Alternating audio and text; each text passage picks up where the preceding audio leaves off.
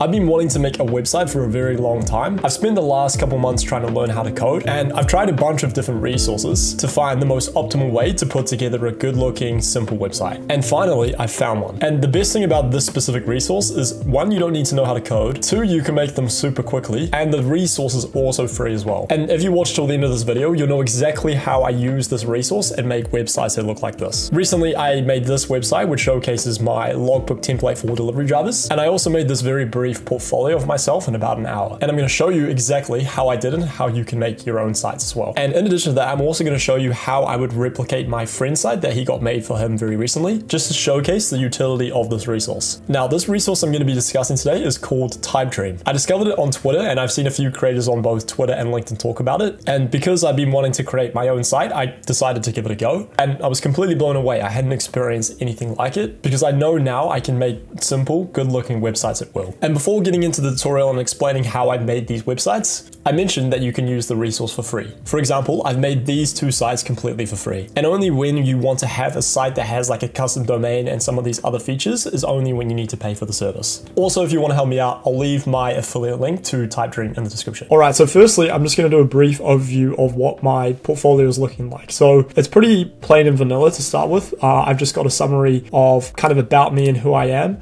To begin with, most of this kind of summary was assisted with ChatGPT, which was pretty helpful. I inputted a couple different prompts trying to give me the best possible output, and that took about 10 goes, and I came up with this. So that's the copy there. I've also got 6 different social medias here that people can link or just navigate to my social media. So for example, if I click open new tab here on Instagram, it will navigate to my personal Instagram account, and same with my LinkedIn, YouTube, Twitter, etc, etc. And I've also got an option here where people can send me an email. So if I click open new tab here, it's just going to be redirected to where people can contact me and my actual email here. So you can see when you click this link, you'll be redirected where you can send me a message on my Gmail, which could be pretty handy for my personal portfolio if anyone wants to get in contact with me. And in this section here, I've just titled it Work With Me, content I've made about brands in the past. So here I'm just kind of trying to illustrate prior success that I've had where I've talked about brands and showcase the benefits about these brands. So for example, with this video that I previously made about Wise, I made this video on behalf of MoneyHub. The video got 117,500 views. And the objective here is just to showcase that, I'm capable of receiving pretty decent viewership if I am to say work with a brand, which could be pretty attractive to brands, right? So that's basically the intention here. And what I've done is I've just embedded the TikTok video where I made the video about Wise here. And I've created a separate column, just kind of giving some copy about Wise and what I did, and also just a screenshot of the performance of the video. And then I've just done exactly the same thing here in terms of the experience where I talked about flybys and the viewership that video got as well, you can see here. So it's pretty basic, but it's pretty slick design. And this whole portfolio literally took me less than an hour to create. So I'm pretty happy with it. And obviously in the future, when I want to add like additional things about me and maybe the services that I provide, I can always add them below this, send my email here. So I'm going to be showcasing exactly how I made this and how you can make a portfolio similar to this and maybe even better than this as well. Also, if I refresh my portfolio here, you'll also be able to see that there are some animations which kind of just add like an additional effect. And you can also change whether or not you want to see it in dark mode or light mode as well. So you can see the animation kind of appear like that, and also the text there.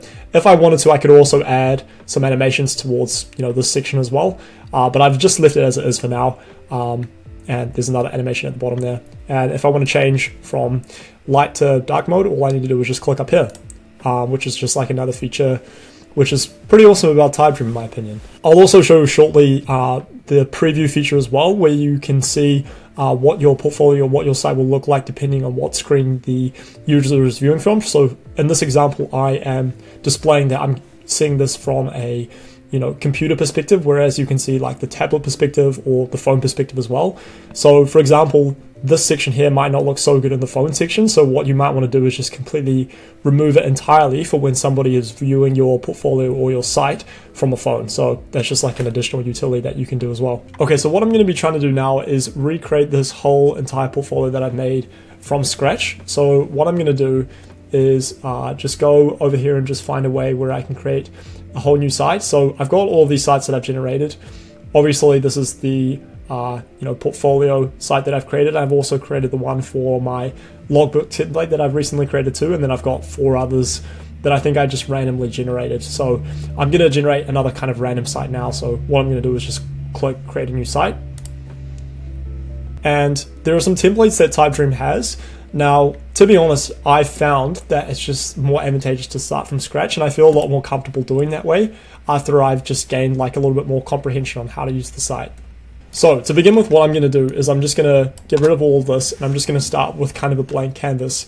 Now, if I go back to my portfolio, you can see here to begin with, I kind of have two sections. So I've got an image here, and I've also got a section where, you know, I'm discussing kind of about me. Now, the terminology that is used here in TypeDream is two different columns. So if I do slash and I enter columns, you can see here I've got two options to kind of input what I'd like to. So if you remember, what I had was an image on the left, which was my profile photo image. So if you just do slash an image, what you can do is you can just add an image here. So I'll add the image of myself now, and I'll click here.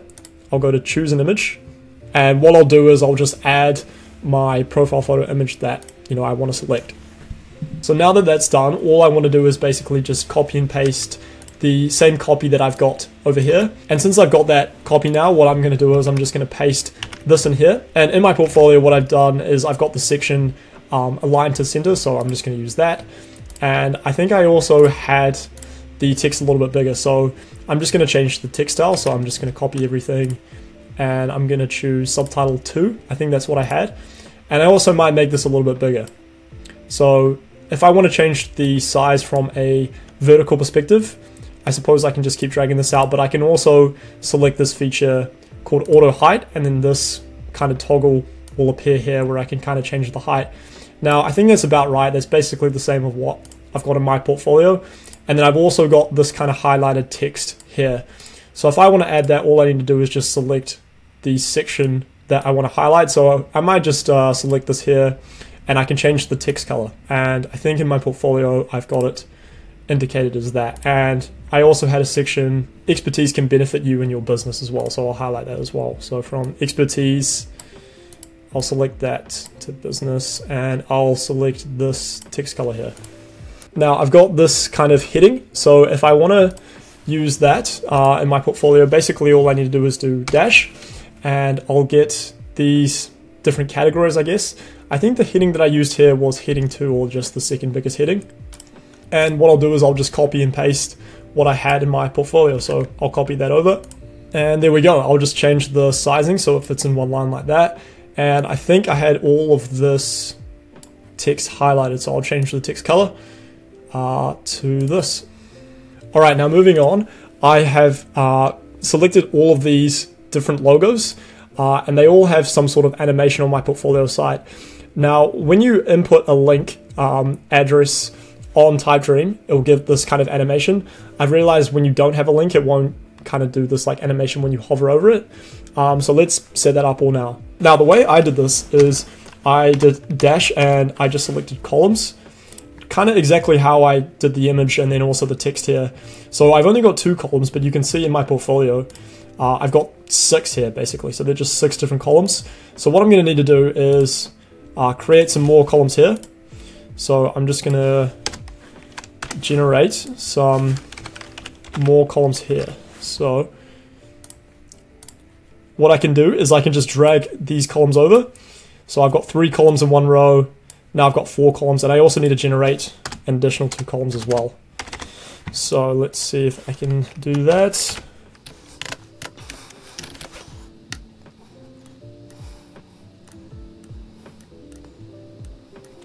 All right, perfect. So now that's 6 columns generated. I'm just going to change the sizing a little bit. So what I want to do is just change the vertical height a little bit. So I'm just going to click this and drag this down. Now, all I need to do is indicate in each column that I want to put an image in these. So I'm just going to select image. And now what you can do is just find the image off the internet that you want. So in my portfolio, I have TikTok as the first one.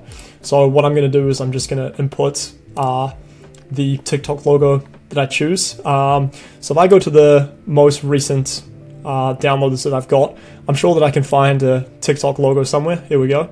Here's one. So hopefully this one fits. And what I might do is I might just skip this section and just put in images. for all the different social medias that I want to refer people to. So the next one, for example, will be Discord. So I'm going to set that all up now. Okay, so I finished inputting all the different images here, and now I'm going to move on to the next section. Now what I'm going to do is just copy this text and also create the same thing in my portfolio here. And I believe the heading that I have here is the third heading. It looks like the text isn't nearly as big as, say, the second heading here. So I'm just going to center align this, and there we go.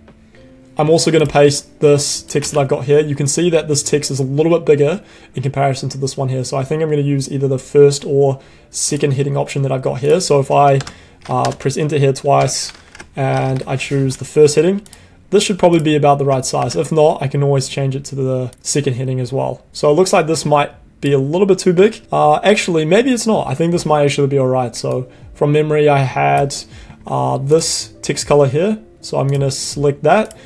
And I think that looks pretty good. Now let's move on to the next block or next section as well. And this section I'm going to require two different columns, because you can see here I've got two columns set up. This is actually an embedded section from TikTok where I'm just redirecting people to the actual video on TikTok if they would like to view it. So I think that's a pretty cool feature. I'll be showing how I managed to do that. I think alternatively something you can do is just download the video directly, but when I attempted to do it, it wasn't working at the time, and I thought embedding the video might actually be a better option anyway, so that's what I decided to do. But regardless, let me show you how I did it. So again, what I did was I created two columns. So I just did dash column, and here what I did was I embedded a video. So I'm just gonna select embed. Now what you're gonna need is either a link to the video. Previously I tried to directly link my TikTok video that I wanted to upload, but it didn't work because I think there was some sort of error from TikTok when I tried it. So what I actually did is just embedded some code. Now if you want to do this, all you have to do is go to TikTok, and once you click like the video that you want, it will give you the option to embed. I'll show you where it kind of displays it. So my computer's going pretty slow right now. I think it's working pretty hard trying to screen record this video, but basically all you have to do is just click this embed link, and it's going to give you all of this copy. So all you have to do is just copy this code, and then you'll be able to embed the video in Typedream. So I'm just going to select this video here. I know it's not necessarily the correct video for my portfolio or the exact same, but you know, the same concept still applies. You can put any TikTok video that you'd like here. So all I'm going to do is just kind of change the sizing, because as you can see, this is a little bit big right now. So what I'm going to do is I'm just going to do auto hide, so I can drag this down and toggle this down until I get the size that I want. Okay, so after doing a little bit of tinkering around, I think this is looking about the right size. It's probably not perfect, and I could probably do a little bit more adjustments, but I'm just going to move on. So what I'm wanting to do here is add a little bit of text. So I'm going to add the biggest heading, and I'm just going to title it Wise, just like how I did in the portfolio example. And I think I also changed the text color as well to something like green, and I think I also had some sort of an emoji as well. So I'm just going to put this one in there for now, but I need to change the text color in order for the emoji to display the color I want. So that's that done, and if I go down and press enter, I'll also be able to add some text or some copy as well. For the moment, I'm just going to select text, and I'm just going to paste the copy that I had over here, and I'm just going to input it here. And I think I can change the sizing by going to text style and selecting subtitle 2, and then I'll just center align it. And then what I did was I selected the image that I want, basically just showcasing what the viewership had on the video. So I'm just going to choose an image, and I'll try to find the exact screenshot that I had. And I'm pretty sure this was the image that I had before. So I'm just going to resize it to make sure it's basically the right size. And there we go. That's basically it. And then I also just changed the text color a little bit here and there. I also could do like some sort of adjustment to make it how I want. But yeah, that's basically it. And then I just did the exact same thing in terms of creating like another example with flybys. So what I might do is I might just quickly kind of generate it now so you can see. Maybe I'll increase the playback speed or just fast forward. Actually, instead of fast forwarding, what I'm going to do is I'm just going to navigate back here to my original Jack Hammond portfolio, and I'll just showcase everything in here basically since I've already generated everything. So you can see there are a few different indicators here. So we've got, for example, this like link icon, and also this kind of fast forward icon as well. So I'll reveal what they mean in a second and how you can set that all up. But yeah, you can basically see how I set up everything here. It's a little bit better put together, I guess, compared to the last one I made, but I did do that one very quickly. But you can see how I set up everything here. It's basically the exact same principle. Now let's talk about these like icons here, this fast forward icon. So basically what I did here is I just selected this image, I guess that's the right block type or component or whatever, and I just added an animation to it, and that's why it's coming up with this like icon or indicator here. So all I did is go to advanced, and I've just set up this animation, or this specific animation anyway, called scale in. So if I want to like delete it, which is what I'll just do for this example, I can add in any animation that I like to, and my personal favorite is just the grow in. I think that just looks the best, and I've just added that animation to pretty much every single different like block or component or whatever you want to call it. So for example, for this text, what's going to happen is when somebody comes to my portfolio, it's just going to grow in. So all I do is just add an animation and click grow in. So that way, for example, when we preview my site, I'm just going to click preview up here. Hopefully you'll be able to see that like my portfolio like grows in, or there's like a few different animations here and there. So you can see when my site loads, hopefully. Okay, my computer's been very slow, but you could see there everything kind of like, was animated, and it kind of grew into it. And also something I wanted to showcase before is just the preview feature. So this is displayed as like the desktop mode, but you can also see what it would look like in tablet mode, which is pretty sweet. So it looks a little bit different, but it's pretty handy to see that. Now, also you can see here the mobile mode, and it looks significantly different compared to the desktop mode, which is something I might need to change and sort out a little bit. For example, here, I feel like everything isn't like aligned as aesthetically compared to like the desktop mode. So maybe what I might do is actually just remove the section for mobile users. That's something you can do when you navigate here. Something you can do is just select like the block that you want, and you can indicate whether or not you want it visible on mobile. So if I clicked here, for example, now mobile users wouldn't be seeing this like embedded TikTok video section here. Now, in terms of adding links, you can just see here, when I click the TikTok image that I created, all I've done is just inputted this link here. And I can also illustrate whether or not I want to open a new tab when somebody clicks my TikTok image or whatever. And it's pretty easy to edit and stuff. So you can see my TikTok link is here. Same for my Discord, same for my Instagram, and everything like that. I think that's pretty self-explanatory. And if you think you've made like any spacing errors or you want to change anything, you can just select like X-ray mode that I've clicked up here, and you can also just see everything. Maybe you can make some changes. For example, I might want to change this YouTube logo because it's a little bit out of place or whatever.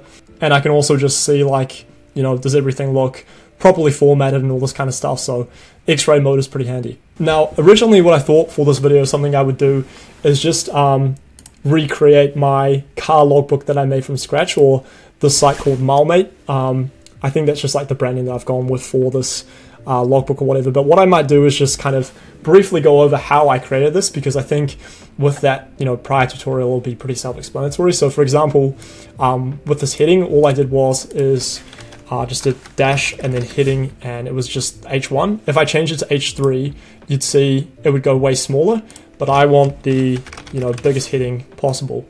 So I went with H1. Actually, what I think I did was, for this heading, a way you can make it bigger is go text, and then you can select all the text that you want and put it as title.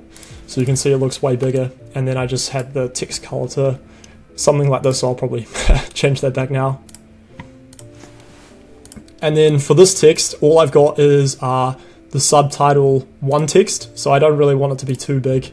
I don't want it to be the same as it was before. So I'm just going to Command Z that. And then I've got a button here just redirecting people to the actual logbook, which I'm selling on a platform called Gumroad. It's currently free, by the way. So if you're interested in a mileage logbook template or just my one, it's free for the moment anyway at the time of recording this video.